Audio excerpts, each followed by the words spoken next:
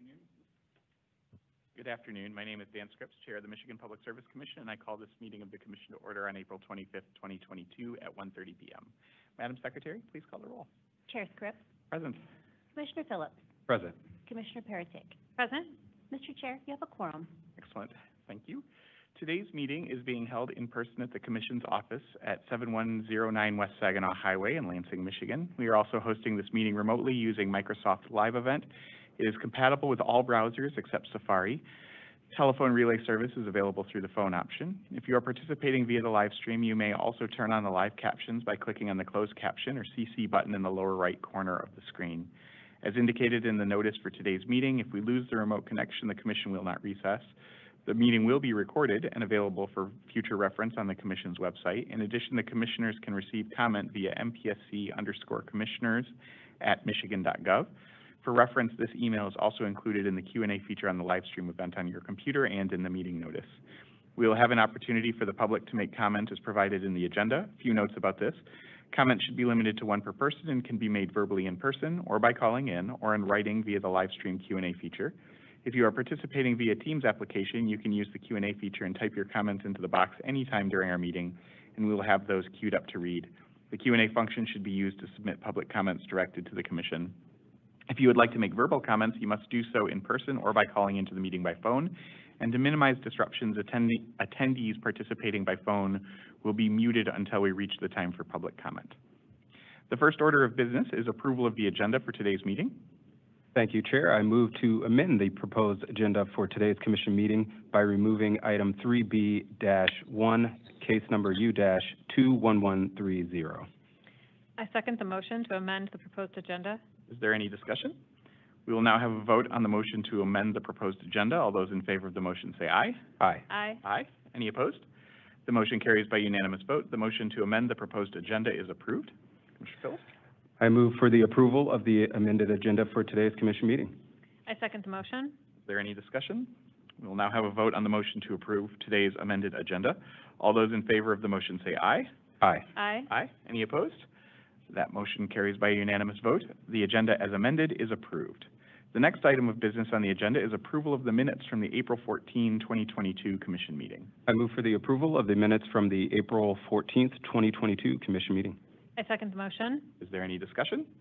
We will now have a vote on the motion to approve the minutes from the April 14, 2022 Commission meeting. All those in favor of the motion say aye. Aye. Aye. Aye. Any opposed? The motion carries by unanimous vote. The Commission meeting minutes of April 14, 2022 are approved. The next item of business on the agenda is the approval of orders and minute actions on the consent agenda, and today the Commission is assisted by Staff Attorney Kelly Barber Dodge. I recognize Ms. Barber Dodge. Good afternoon. Today's consent agenda consists of 12 communications matters. The proposed order and minute actions for these matters have been thoroughly vetted by the Commission's technical and legal staff and are ready for your approval. Thank you. I move for the approval of the order and minute actions on the consent agenda. I second the motion. Is there any discussion? We'll now have a vote on the motion to approve the order and minute actions on the consent agenda. All those in favor of the motion say aye. Aye. Aye. Aye. Any opposed? The motion carries by unanimous vote. The order and minute actions on the consent agenda are approved. I recognize Ms. Barber Dodge. Item 4A1 is case number U18353, which involves an application filed by Indiana Michigan Power Company requesting ex parte approval to update the IM Green Program surcharge and credit in the IM Green Program tariff. The order before you approves the application. I move for the approval of the order in case number U-18353. I second the motion. Is there any discussion? We will now have a vote on the motion to approve the order. All those in favor of the motion say aye. Aye. Aye. Aye. Any opposed? The motion carries by unanimous vote. The order in case number U-18353 is approved. I recognize Ms. Barber Dodge. Item 4A2 is case number U20833, which involves an application filed by Consumers Energy Company requesting ex parte approval of a power purchase agreement between Consumers Energy Company and STS Hydropower LLC for the output of the Morrow Hydro Plant. The order before you approves the application.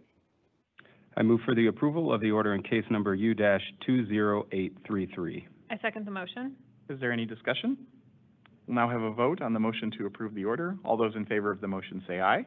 Aye. Aye. Aye. Any opposed? The motion carries by unanimous vote. The order in case number U-20833 is approved. I recognize Ms. Barbara Dodge. Item 4A3 is case number U21090, which involves an application filed by Consumers Energy Company for approval of an integrated resource plan pursuant to MCL 460.6T. The order before you approves an extension of the integrated resource plan statutory deadline for a 60-day period and provides a tentative schedule in the event that the settlement agreement is contested. Thank you. I move for the approval of the order in case number U-21090. I second the motion. Is there any discussion? We will now have a vote on the motion to approve the order. All those in favor of the motion say aye. Aye. Aye. Aye. Any opposed? The motion carries by a unanimous vote. The order in case number U-21090 is approved. I recognize Ms. Barbara Dodge. Item 4A4 is case number U21152, which involves an application filed by Upper Peninsula Power Company requesting ex parte approval to update the company's Green Program credit on its Green Program tariff. The order before you approves the application. I move for the approval of the order in case number U-21152. I second the motion. Is there any discussion? We will now have a vote on the motion to approve the order. All those in favor of the motion say aye. Aye. Aye. Aye. Any opposed? The motion carries by a unanimous vote. The order in case number U-21152 is approved. I recognize Ms. Barbara Dodge. Item 4B1 is case number U20883, which involves the application of Semco Gas Company to approve its 2022 to 2023 Energy Waste Reduction Plan. The order before you approves the Energy Waste Reduction Plan as described in the order. I move for the approval of the order in case number U-20883.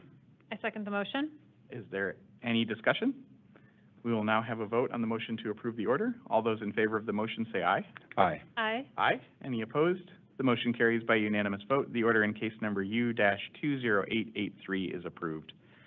We've now reached the time reserved for members of the public to address the Commission. As mentioned in the notice for today's meeting, we will take public comments in the following order. First, individuals attending in person. Next, written comments from individuals using the Microsoft Teams live stream Q&A. Then verbal comments from individuals submitting names in the Q&A feature and who have called into the meeting. And finally, from individuals participating only through the phone option. If anyone attending in person desires to address the Commission, please come to the microphone.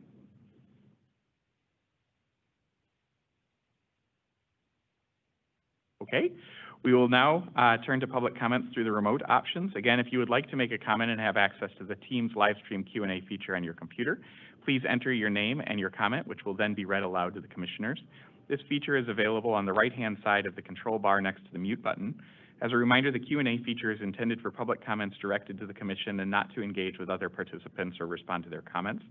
After taking any comments through this feature, we will open up the phone line for those who called into the meeting and would like to address the Commission verbally. If you want to be queued up for verbal comments, please enter your name in the live stream Q&A feature and indicate that you wish to make a verbal comment, but please do not include your written comment as this will avoid duplication. I will first call on these names in the order received, and after hearing from those individuals listed in the Q&A, we will ask if there are any comments from individuals who are on the phone line but not utilizing the online Q&A feature. Please note that you can only make verbal comments by calling into the meeting. When it is your turn to speak, press *6 on your phone to unmute. As a reminder, this public comment period is for commissioners to listen to comments and concerns and not to answer specific questions. When providing comment, please indicate your name and where you live if you are willing to share, so we have that for our records. And please limit comments to one per person and keep them brief, no longer than 3 minutes, so we have a chance to hear from all who would like to comment. Ms. Cole, I believe that you are again ably assisting us with this portion of the public comment period. Are there any comments that have been entered into the Q&A feature? There are no comments at this time, Chair Scripps. Are there any folks who have indicated through the Q&A feature that they wish to make public comment? None at this time. Okay, thank you. We'll now open it up to those who have just called in through the phone line. If there's anybody on the phone at this point who wishes to make public comment, you can do so now. And again, a reminder to press *6 on your phone to unmute.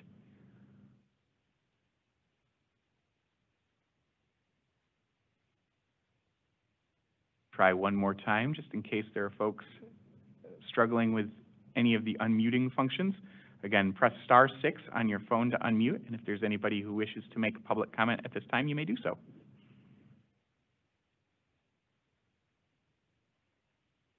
Okay, a quick meeting today. We'll close the public comment period. I think the only announcement that I have is just a congratulations to Miguel Cabrera.